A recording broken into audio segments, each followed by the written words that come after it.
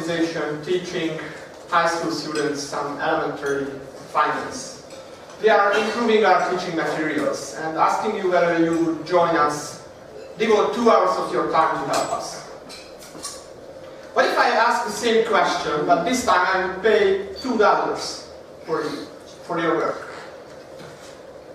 Which setup makes you feel better? Why would anyone accept the no money condition rather than the money condition? It seems like a question about $2, but it's more a question about social fairness, helping others, versus a paid job. Social plane or a transactional plane. So in the first scenario, in the money scenario, your time worth more than $2. So you feel underpaid, you feel undervalued, because I gave you this ridiculous salary. In the second case, however, the cause itself worth more than your time. So you're happy to contribute, to spend your time, resource to help us. You feel valuable, you feel precious. So let me invite you for a small journey about different motivations, how motivation evolved in time. There was 1.0, 2.0, and the one best fitting our times is 3.0. So what is motivation 1.0? This one. Pretty straightforward, flight or fight, no motivational gurus or engagement surveys. They were all eaten up by the lion back then.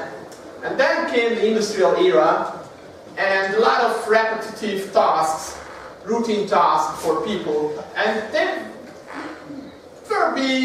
were pretty much motivated by carrots and sticks, external rewards and punishment.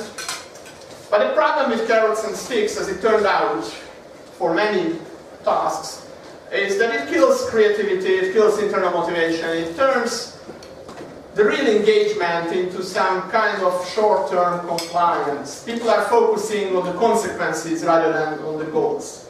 So it's not good for 21st century jobs where we need creativity, we need conceptual thinking.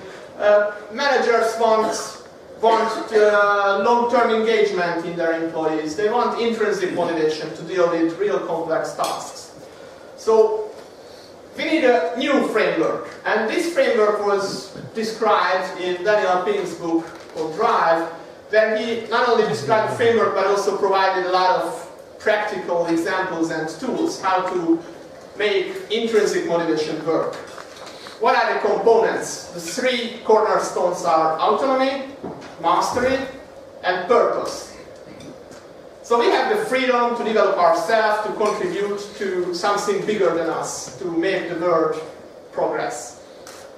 Autonomy, mastery, purpose. Let's take them one by one. Autonomy is to choose what we are working on, how we are working on that task. That's very important, even if the goal is fixed, because our manager or the company is fixing it. We have the independence, the freedom to find out the way how to get there. And that motivates people, as well as autonomy in task and time. The more we can choose out of these 4 T's, the more motivated we feel. So that's autonomy. Next is mastery. Mastery is to develop ourselves, to learn, to do whatever we do in a better way. The good news is that it makes us up and running.